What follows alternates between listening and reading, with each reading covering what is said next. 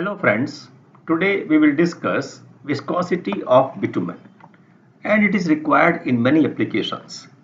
Viscosity is the resistance to flow of a liquid. It is a measure of consistency of a bituminous binder and a fundamental characteristic of the bitumen. It is highly sensitive to temperature. Viscosity is low at high temperature and high at low temperature. Now, since the bitumen is a thermoplastic material, its consistency varies with the temperature. The grade of the bituminous binder should be so selected that it has appropriate viscosity while mixing with aggregate and also after laying and compacting the layer. It is important to have a correct film thickness over the aggregate surface. The bitumen binders of low viscosity will simply lubricate the aggregate particles instead of providing a uniform thin film for binding action. And similarly, high viscosity does not allow full compaction and the resulting mix exhibits heterogeneous character and thus low stability value. The viscosity grading of the binder is based on viscosity measurement at 60 degrees centigrade. The system of grading was developed in the US and the temperature of 60 degrees centigrade was selected as it approximates the maximum pavement surface temperature during summer in the United States of America. And the same was adopted in India also in 2006. One more temperature is added, that is 135 degrees centigrade. So viscosity is measured at two temperatures. 60 degrees centigrade is considered the maximum pavement temperature during summer in most part of the country, and at 135 degrees centigrade the bitumen is sufficiently fluid and this temperature approximates the mixing temperature of hot mix asphalt. The viscosity at 60 degrees centigrade is important and a capillary tube viscometer is used to measure viscosity at this temperature and it is called absolute viscosity. Viscosity at 135 degrees centigrade is determined using Brookfield Viscometer and it is called kinematic viscosity. In the case of absolute viscosity, which is measured at 60 degrees centigrade, generally Canon Manning Vacuum Viscometer is used and this is the tube of Canon Manning Viscometer. This procedure is given in ASTM D2171 and also in IS 1206 Part 2. Now, since the bitumen here at 60 degrees centigrade is quite viscous, the viscosity of the binder at this temperature is quite high. A vacuum of 300 mm of Hg or mercury is applied to flow the bitumen in anti-gravitational direction. So this is the mark in the large tube up to which the bitumen is filled and then vacuum is applied so that it flows from this point to this point and from this point to this point. So these are 3 points important. This is one mark, second mark and third mark. And time is measured taken by the bitumen to flow through these timing marks. This time is then multiplied by the calibration factor of the bulb and the average of viscosity is considered as the absolute viscosity at 60 degrees centigrade. Now let me demonstrate this test. The first step is to heat the binder so that it is in a easy flow condition. Then pour the binder into the viscometer through its large side carefully until the level of the bitumen reaches the filling line. The binder as far as possible should not touch the wall of the tube. After that, the filled viscometer tube is kept in the water bath for a prescribed period of time to obtain the equilibrium temperature of 60 degrees centigrade, and that is called the conditioning of the sample.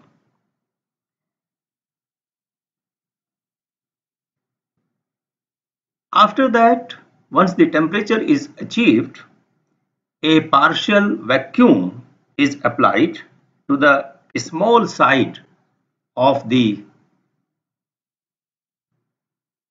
viscometer tube and this vacuum will cause the bitumen to flow. Application of vacuum is necessary because bitumen is too viscous to flow at its own at 60 degrees centigrade. Once the bitumen starts to flow, the time in seconds required to flow between two timing marks is measured.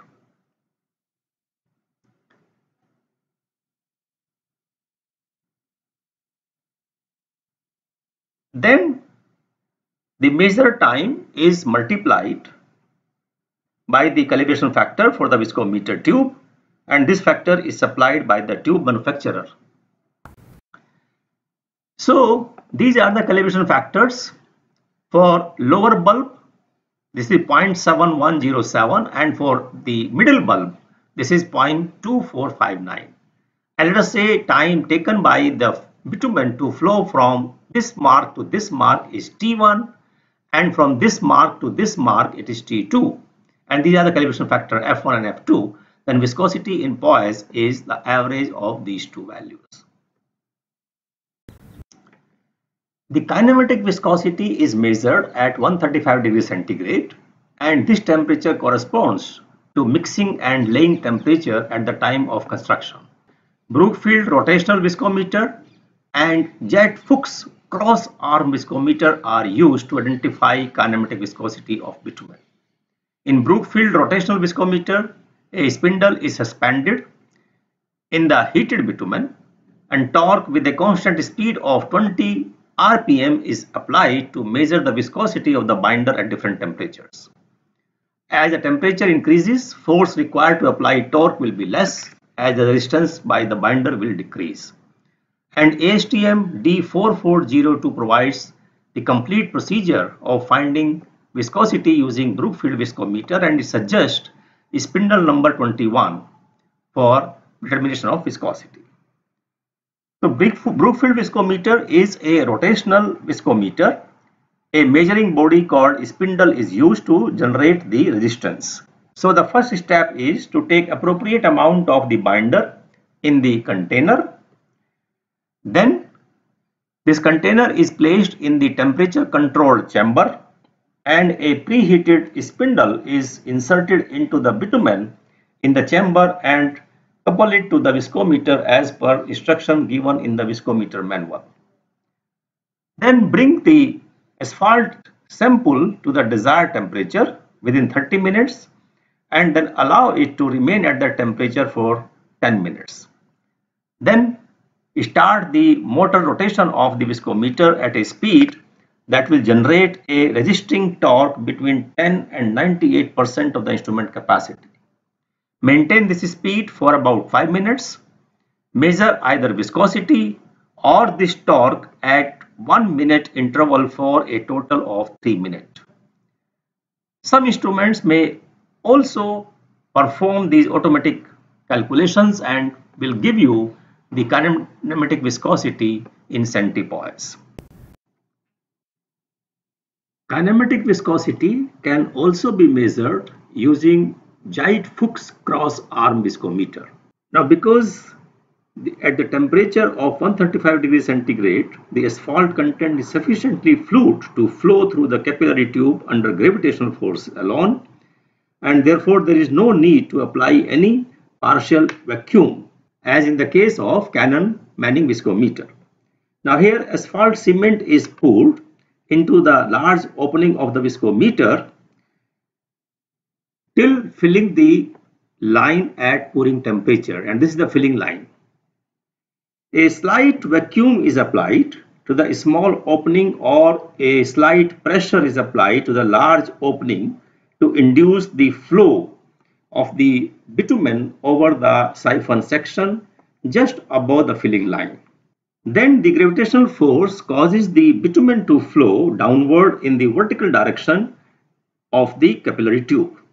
A stopwatch is used to measure the time in seconds required for the bitumen to flow between two timing marks, and these are 2 marks here in the tube. This time is multiplied with the calibration factor of the tube to get the kinematic viscosity at 135 degrees centigrade. And this tube viscometer is also recommended in ASTM D2170 and also in IS 1206.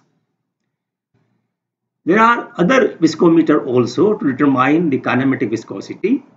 Lenz Zeitfuchs type reverse flow viscometer, or a U-tube reverse flow viscometer, or Canon Fensky opaque viscometer. But in all these tube viscometer, the basic principle remains same, that determine the time required by the bitumen to flow between two marks, and this time is multiplied by the calibration factor for the tube to get the kinematic viscosity. The viscosity is used to determine the compaction temperature of HMA and also the mixing temperature of the mix. If you plot viscosity and temperature correlation, viscosity taken on y-axis in log scale and temperature on x-axis, then the change in viscosity with temperature will be like this. Select a temperature corresponding to a viscosity of 0.28 Pascal second for the compaction temperature, and mixing temperature will be corresponding to a viscosity of 0.17 plus minus 0.02 Pascal second. So friends, thank you very much for watching this video. You can write your suggestion in the comment box.